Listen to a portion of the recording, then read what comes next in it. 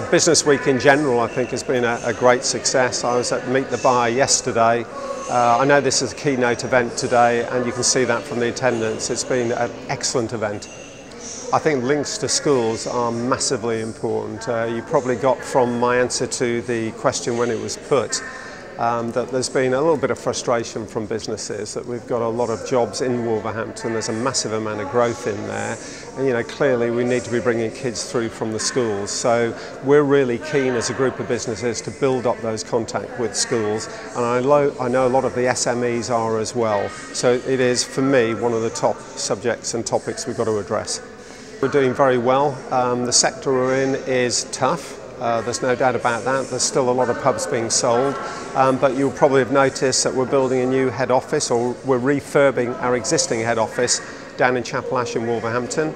That's a £9.5 million spend, which I think shows our commitment to the city of Wolverhampton, and it sits really nicely alongside Sainsbury's down there in Chapel Ash, where they have done a brand new store down there. So I think as a gateway to Wolverhampton, Chapel Ash now looks a lot better than it used to, and as I say, it's an important entrance into Wolverhampton.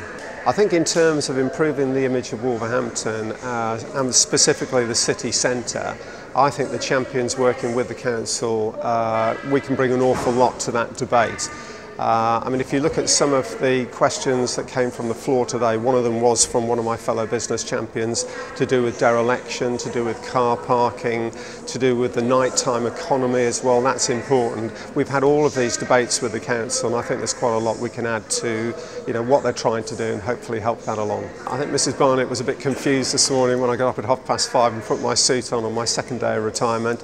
I'm very fortunate. Our Chief Exec, Ralph Finlay, has asked me to stay on and continue to represent Marston's on the Business Champions. Whether I continue to be chair of the group or not, I think is up to the champions themselves, and that's something we'll probably discuss in December.